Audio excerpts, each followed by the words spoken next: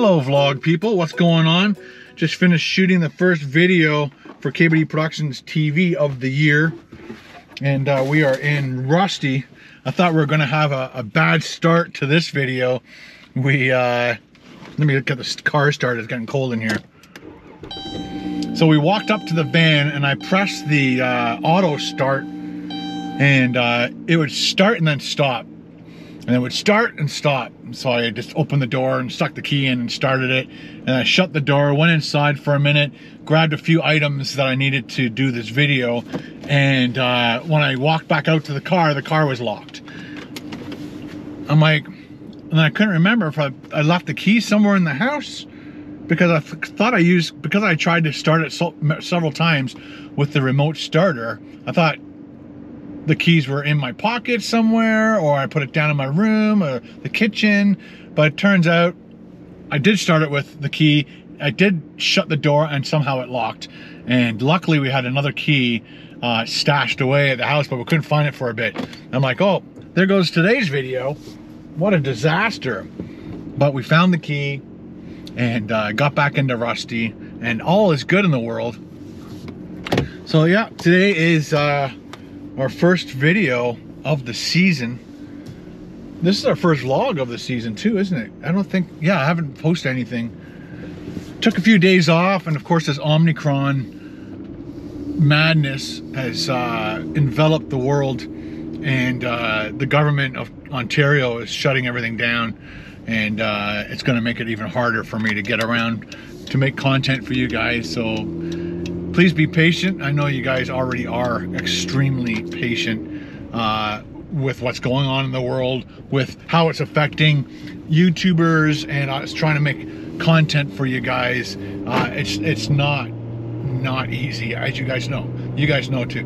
One of the good things is a lot of people I know on YouTube, people I know personally, people are getting COVID and the Omicron strain, because it's very, very contagious, easily transmitted. And a few of you guys, Sammy Workins and his wife, they both got it. But of course, because almost everybody is double vaxxed, it's hitting them like the regular flu or a bad cold. People are complaining about it kind of takes them out for a couple days, but they're not ending up in the hospital, which is the best part of the people that got vaccinated. We're not ending up on ventilators and dying in hospitals, because that's what happened, as you guys know, the first couple waves of COVID. And so I think I wrote the day I posted a picture on Instagram that's saying, you know, I feel safe, and people are like, safe? And I'm like, yeah, I don't feel that if I did get COVID that I would die. So whereas at the beginning people were dying, and they still aren't, but those, I think the people that are dying are, again, really compromised, if they've been, or they haven't been vaxxed, or they've been vaxxed but they still have a lot of health issues, and their body just can't handle it. So what I've seen through, I have a family out in BC area, and their whole family got COVID, and they're really careful, and luckily they're all vaccinated, and they all wound it up with like a really nasty flu and managed to get through it, didn't end up in a hospital, which is the main thing. And that's again why the vaccine was super important, to get it out as fast as they did. And I'm glad I've got my third shot, and I also got my flu shot. So I haven't got a flu shot in the last couple of years. I think I got it once maybe my whole life, and I just don't feel that it was necessary. Now I do feel it's very necessary, because if I get like the regular flu and I think it's COVID, then it'd be scary. If I get COVID still, I'd be still extremely scared and paranoid that something bad is going to happen out of it. Anyway, so that's what's going on in the world. You guys already know what's going on in the world, and so I'm just letting you know that I'm going to try my hardest to make a lot of content for you. Other things are happening in our lives that I don't want to get into right now, but I appreciate all the comments.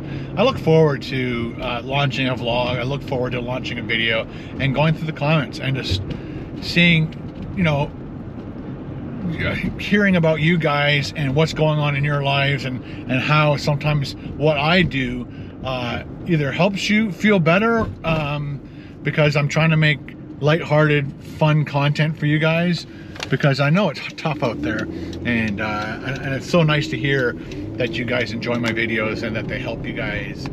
Some of you guys, I've read, you're in the hospital. People are in the hospital and they have nothing to do, so they watch my videos, and somehow my videos make them feel good. So I thank you back, and I really appreciate you guys telling me that kind of information, because I just can't believe that you know, I started this YouTube channel. Never thought it would help people like that. I thought it would just entertain people, and you know, it'd be like watching, you know, if I watched like a tech channel, you know, just depending on how the person did their videos, if they were just like unboxings or whatever, I wouldn't probably reach out to them saying your videos make me feel good. But for whatever reason, my videos make people feel good. So again, once again, I really appreciate the feedback. I did have a bunch of plans to do some traveling soon, but they've all been terminated until at least the end of January. So I will not be traveling outside of this province for another month. It's possible I might be doing some stealth camping and that kind of stuff here in Ontario until the restrictions are lifted, and or until I can get in and out of the country easy without you know, compromising myself or other people. Then we just have to wait, and I'll just keep doing what I've been doing the last 2 years, just trying to get content out to you, being stuck here in Ontario. As a lot of you guys know, I did get a new bike, and when I get home, I'll show it to you guys. It's a specialized trail bike. It's got one crank cog, cogs are what the chain, what pulls the chain around. It's just a really good trail bike, and I'm so glad I bought it, because I did go for a bike ride with the boys, I think in early fall, late summer, and I could barely get up any of the hills that we went on. And it was, when you're used to riding road and then you go off-road and you're going over trees, roots, rocks, downhill, uphill, dirt, mud, and all that stuff, it's so different and scary.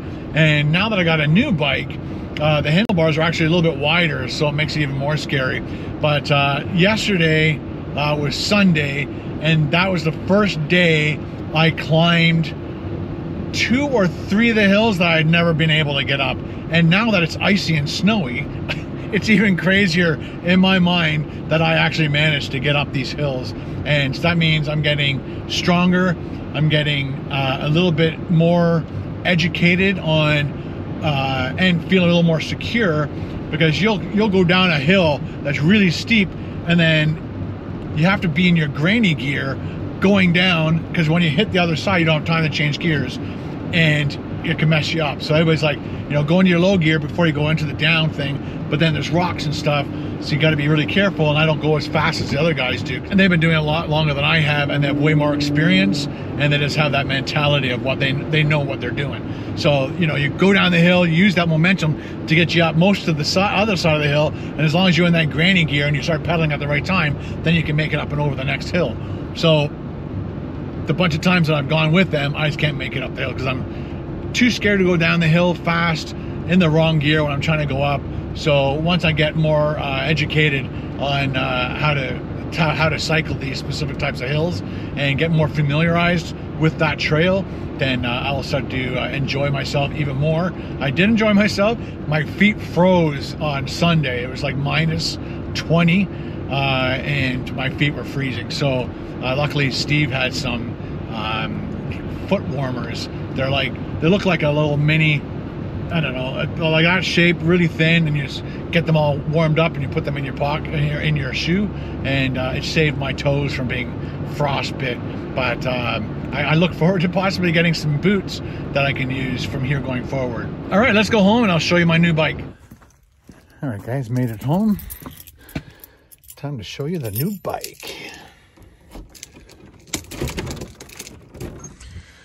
Okay, so there's the old bike. Let me turn this light on. All right, so there's my old bike. I'm going to still use it as a road kind of depending, I don't know, I might sell it, I don't know. So these were my summer tires. These were the spike tires that I put on last year on this bike, but because this is my brand new bike, again, it's a Specialized. It's a dark green. I'm not sure if you guys you can see it better on the back one than this. It looks dark black here, but it's a dark green. And I have these crazy big knobby metal spikes, and that's helps climb hills. I was trying to explain, and it's got hydraulic brakes, front and back. And I put that on. I stole this from that bike. I didn't want to buy another one. So I just, I usually only have one water bottle with me everywhere I go anyway. So I put one there, one here. And I got a new one of these for this bike so I can put my computer on there, which really helped this ride. And look at the size difference. Stay. Okay. So this has one ring, chain ring at the front. And look at the size of this granny gear. It is huge. It's like a 9-inch diameter across rear cog. And it's just got this amazing technology in it. So I can climb these crazy hills that you cannot do on this one. And this one has three chain rings, 1, 2, 3. And then a much smaller cassette at the back. So trying to climb those hills was brutal. But now I can climb it.